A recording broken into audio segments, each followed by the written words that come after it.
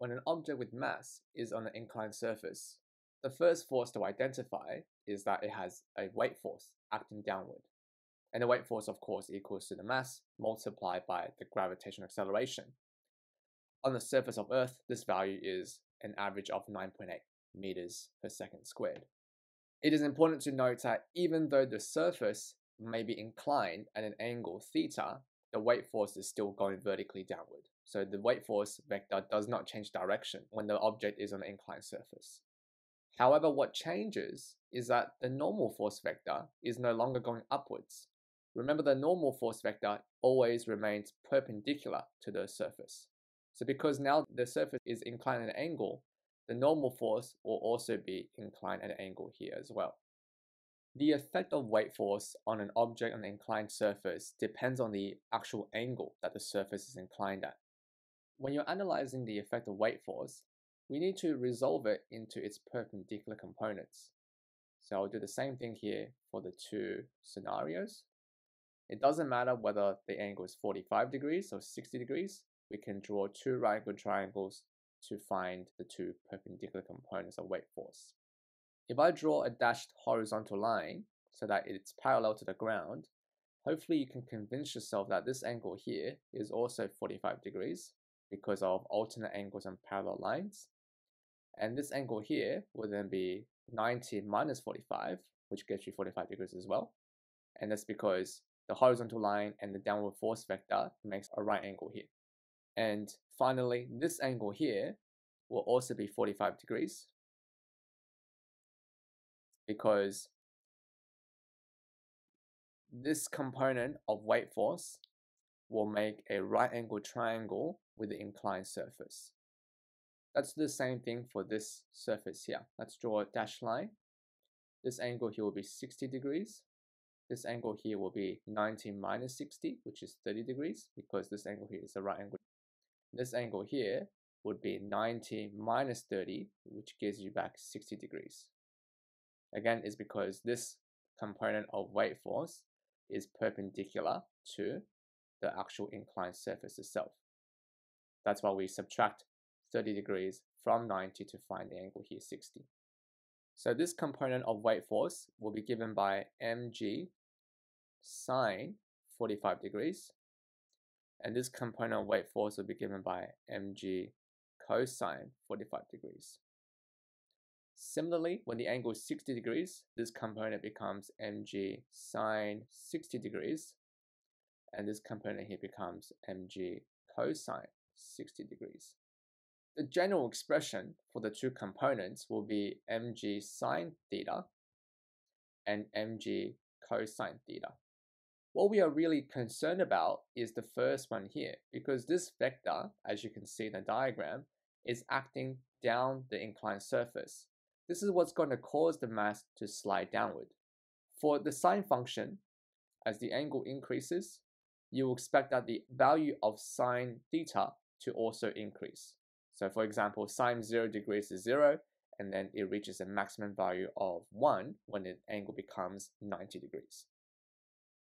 So when you're comparing sine 45 versus sine 60 degrees, obviously mg sine 60 degrees is going to give you a much larger value compared to mg sine 45 degrees, which means when the surface is inclined at a much bigger angle, the component of the weight force acting down the slope is going to be much larger, which makes sense because the object is more likely to fall downward when the angle is much larger. On an inclined surface, the normal force is always perpendicular to the surface, but it does not remain equal to the weight force.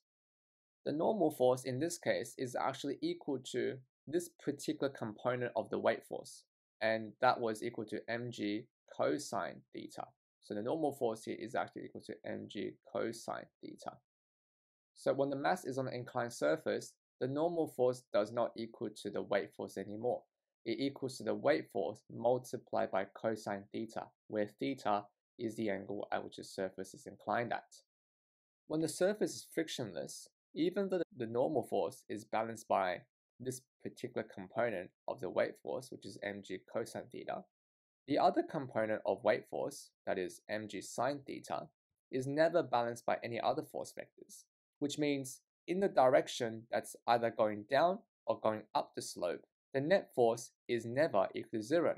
mg sine theta can never be balanced, as there are no other force vectors in that direction.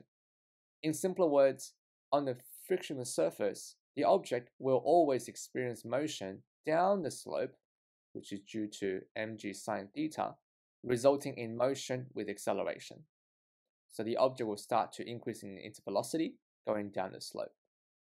A 2 kg mass is placed on a frictionless surface inclined at 30 degrees above the ground.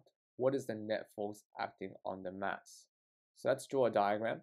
So we have a 2 kg mass over here, and it's inclined at an angle of 30 degrees above the ground. We have the weight force going down, mg, and we have the normal force extending from the surface and remaining perpendicular to the surface.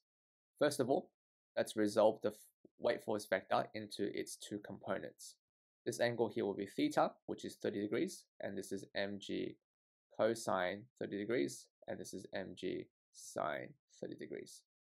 To find the net force acting on the object, we need to consider the net force in two different directions. In the first direction, we know that the normal force minus mg cosine 30 degrees gives you a net force of 0, because the object is in equilibrium in that particular direction. So the normal force is equal to mg cosine 30 degrees. In the other direction, which is going down the slope, the net force is equal to mg sine 30 degrees. This is the only force vector acting in that direction because the surface is frictionless. So this is equal to 2 kilograms times by 9.8 times by sine 30 degrees, which gives a value of 9.8 newtons down the slope. A 5 kilogram mass is placed on a frictionless surface inclined at 45 degrees above the ground. So again, let's draw a diagram. So 45 degrees, and we have a mass that's 5 kilograms. With the weight force vector going down, let's call it mg. We have the normal force vector that's perpendicular to the surface. So the weight force vector can be resolved into its two perpendicular components. This angle here will be 45 degrees. So this is mg cosine 45, and this is mg sine 45.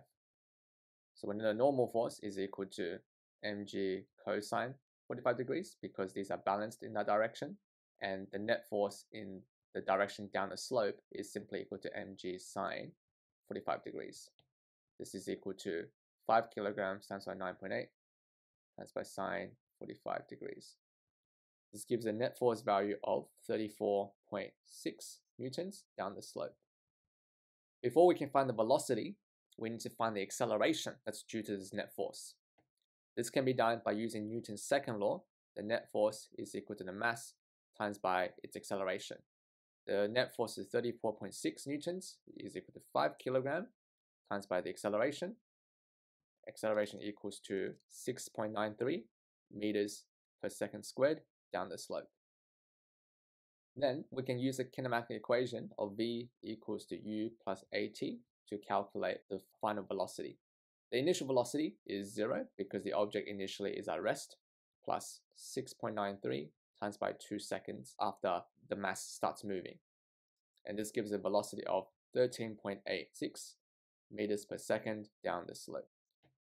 Now, keep in mind that forces, acceleration, and velocity, these are all vector quantities. So in addition to magnitude, you must also give the direction. This concludes the video on forces on a frictionless inclined surface.